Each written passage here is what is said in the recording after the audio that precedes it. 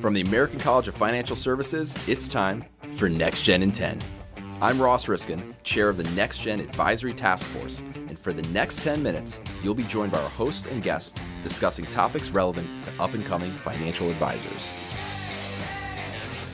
Hey NextGen, it's Alanah Phillips. I am here with Joe Fink today. He is a wholesaler with Lincoln Financial Distributors. Thanks for being with me today, Joe. Thanks for having me. I am excited about this conversation. So you're a wholesaler. We did talk about that on a previous episode.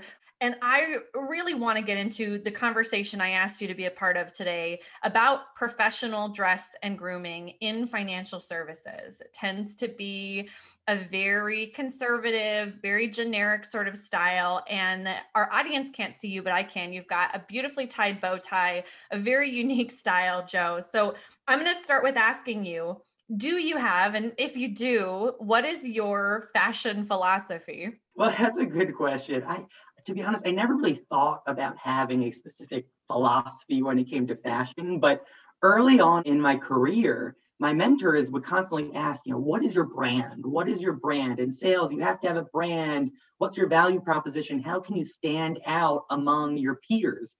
And, you could answer that in many different ways, but when I think about that question, one thing I always think about is, how can I be memorable? And to me, that seemed easy because starting in high school, I started to dabble in the world of bow ties. Over the years, my mom and, then my dad and my stepmom, and then, grandparents, siblings were gift me bow ties. It's like my grandmother, she once said she loves giraffes. So then after that, every birthday, every holiday, we would get her something giraffe related. So same thing. Now, almost every other gift I get is a bow tie, which I do not mind. I love it. I have close to over 100 bow ties. Oh my God. Maybe excessive, maybe. A little. I've said the same thing about tequila, and I don't have that many bottles of tequila. So maybe I'm doing something wrong, but wow. Well, bow ties are a little easier to store, I think, than 100 bottles of tequila.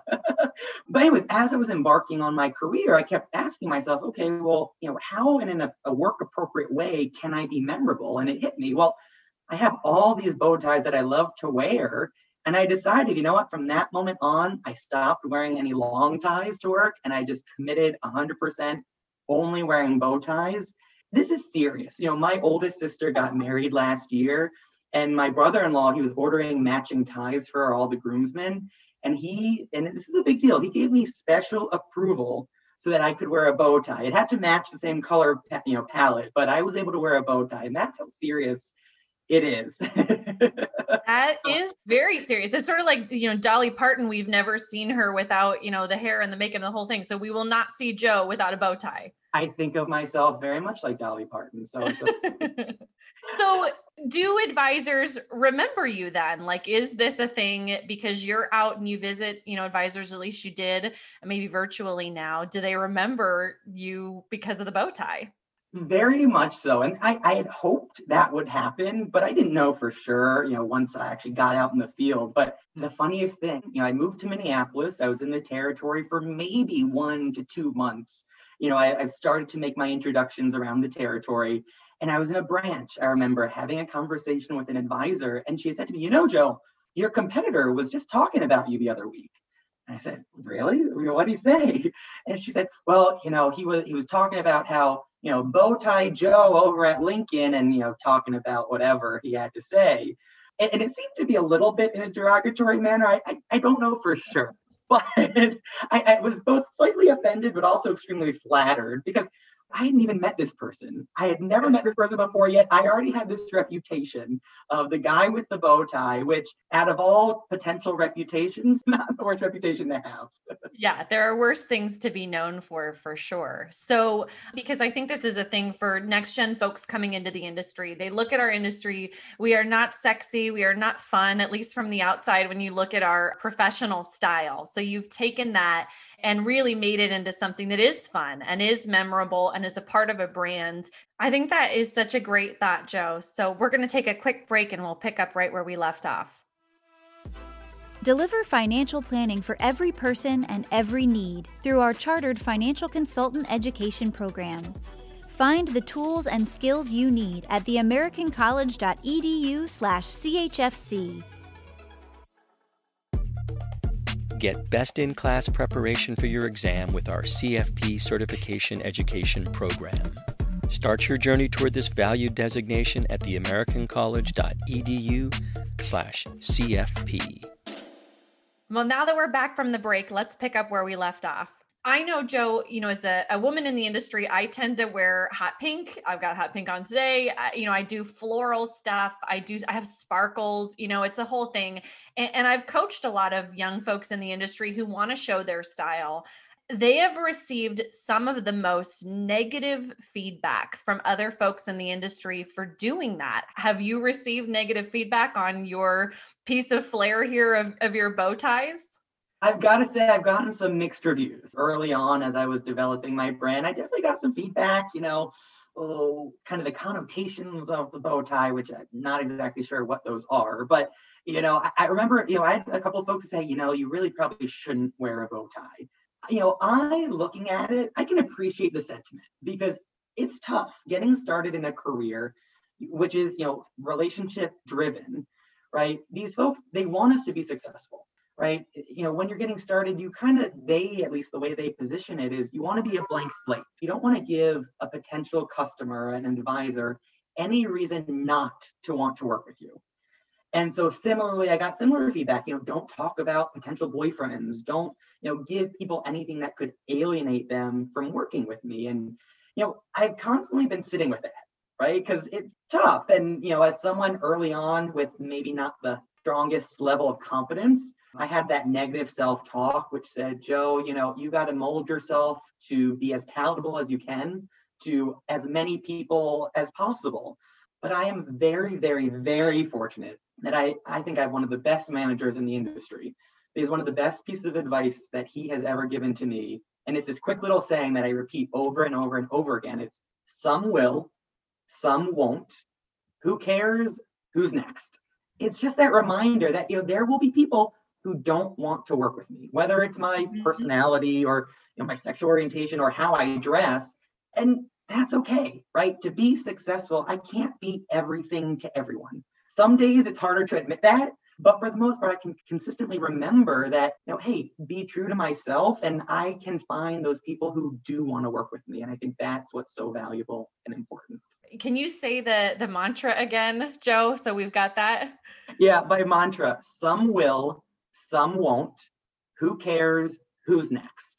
Yeah, I think that's so beautiful. And it is hard. I think our industry, when you come into it, there are well-meaning folks that do want to give you that understanding that you may walk in the door and because of how you look or because of what they think you like or don't like, they may not want to work with you. And so there is a balance there of you want to be palatable and you want to, I wish I could say it wasn't about being likable, but a lot of our industry is about that connection and the relationship and the likability, but not at the sacrifice of yourself. You've clearly articulated that message to us. So if you had to pinpoint it, do you think our industry will evolve to the point of being a little more fun and authentic in our literal fashion style of how the industry looks? I hope so. And I think so. I think the way the work culture has been shifting over these last few years, I think the way we're working from home, I think that has allowed for a lot of flexibility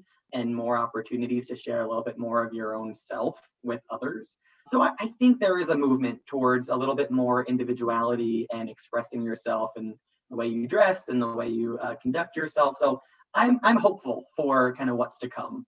Yeah, I hope so too. And I think, there's so much of a push for advisors who are your clients to differentiate themselves, to work with niche clients. So do you find that you gravitate towards those folks that already, are clearly in that same sort of mentality with the mantra? Oh, 100%. I mean, I think a lot about the clients I work with and no advisor's the same. They're all so different. And when I think of some of my favorite folks I work with, they're very different, right? Very different, on so many different levels. But I do think it's the folks who really know themselves and they know who their clients are. I think those are the folks I just really gravitate towards.